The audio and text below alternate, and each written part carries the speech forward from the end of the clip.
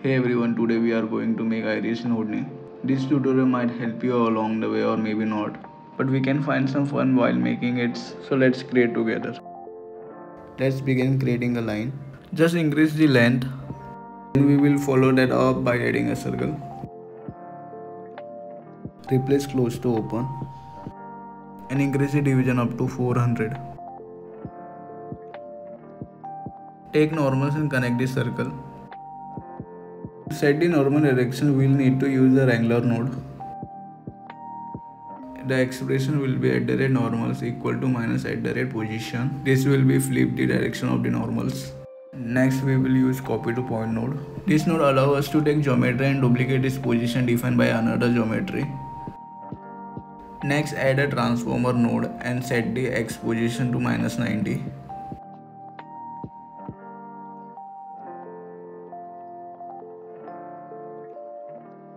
Add a Wrangler node. Before using the Wrangler node, add a resample node after the line node. Make sure to enable the curve view attributes and set the maximum segment to 120. This will create more points along the lines for smooth simulation. Now let's return to Wrangler node. Rename the Wrangler nodes. Use this function called vertex prim index to filter out the value 0 and store this data by creating a group called roots. For testing purpose, use the delete node to remove the newly created group called roots. Ensure that the selection type is set to points. Change the operation to non-selected. Here we can observe a circular arrangement of points which represent our holding points for the simulation. Duplicate the Wrangler and rename the edge group. Go to previous resample node. Here we can see that the segmented counts is set to 120. This means that there will be 120 index number along the edges of the geometry. Change group name to edge. Replace the value from 0 to 120. In the resample node, ensure that the maximum length is set to off. Now go in delete node and just change the group to edge. Now we can see that we have both the root selection and edge selection also. Rename this proper way. We want to apply some offset to position to achieve more natural look. To applying the offset, create a Wrangler and rename it to offset or noise offset. Create a float variable called noise value, which represents noise at given position. Next, update the position and multiplying it by noise value. This will add more randomness in our geometry.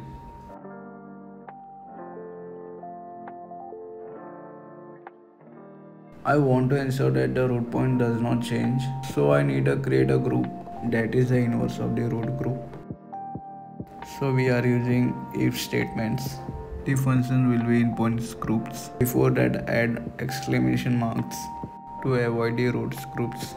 First we will define the geometry handle followed by our groups and then the point number. Then add the curly brackets. The function to set a point group should have the following parameters: first the geohandle, second the new group name, and last the point number. And set activation value will be 1. Duplicate the deletes and select our groups. Here we can see that except from group, every point is selected. And add our new group on noise offset.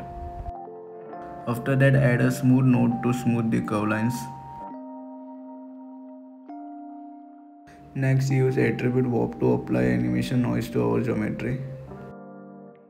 Go inside and we need multiply, add, bind and anti-aliasing node.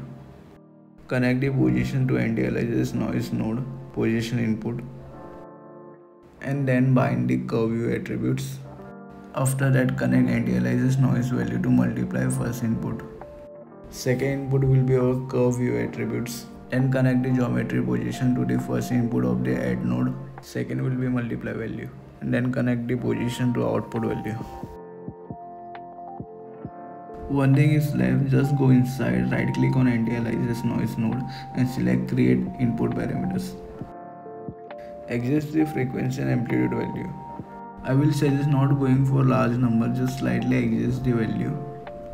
For the offset, use the expression $t divided by 4. And then copy and paste the relative reference to the y-axis and z-axis. Then go inside and change the noise type from 1D to 3D.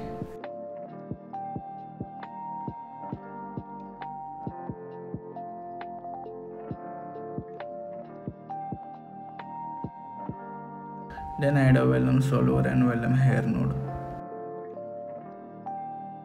In vellum configuration, first change the band stiffness to set to this value. Then pin group animation will be root and edge. In solver, just remove the force. For quality scene, just increase the substep up to 4 and set the constant iteration 200. Go inside the solver and add a pop wind node. Add some little wind on y-axis. Give some amplitude. Decrease the swirl size.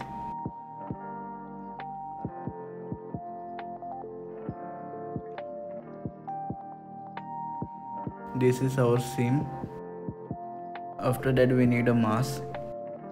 Connect the attribute create to noise offset.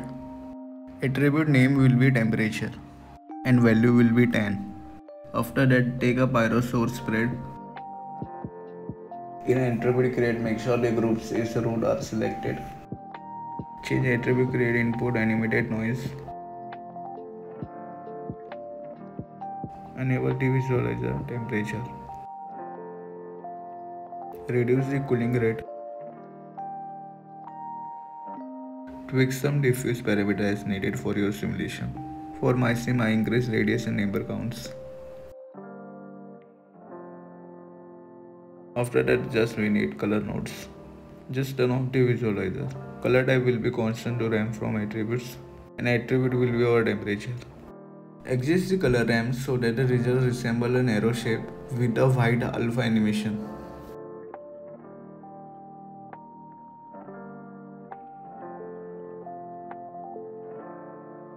Then add attribute blur for smooth animation. Here attribute type will be CD. Set the blur iteration. Here we are going to use interpolation to mix the animation based on the mask what we have created. Just take a wrangler. Connect first our mask and second our scene. Rename the blur for self-understanding. Create a vector called pause for the position of the first geometry. Then create a vector called update and use the point function to import the position of the second geometry. For velocity, create a vector called v. Then create another vector called update v and use the point function, but this time attribute will be velocity. Create a float variable called value which is cd.x. Now update the p position using the lerp function with the first position as the first argument, second position as the second argument and bias from the color as the third argument. This is same approach can be applied to velocity but with the v variables. Now create @y position. This is our @p.y axis. Here we get wave layer animation. After that add a poly wire. Decrease the width radius slightly to look like a thread. Now go to initial line node and increase the length scale for large iris. To control the scale of the width using wrangler. Go back to polywire nodes and in the wire radius add this channel called $width. In the width wrangler create a float attribute called width. After that create a parameter named width and hit the compiler.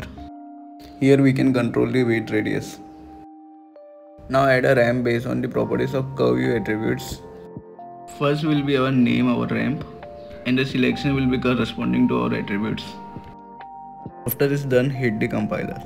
Here adjust the ramp to control the width radius as needed for look like iris. Then add a color node. Color type will be ramp from attributes. Attribute will be our Y position. Add a color node with gradient that transition from light to dark. This creates a shade of depth for iris.